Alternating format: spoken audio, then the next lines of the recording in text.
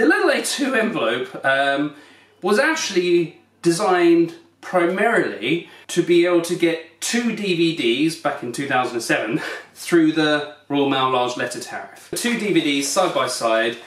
You can probably hear the friction that I had getting that in there. There is no way that they can overlap within there. 2 DVDs through the lowest cost tariff large letter was actually saving in the region of about £2 per item posted. Obviously console games being a slightly smaller size than DVD all went through the same manner.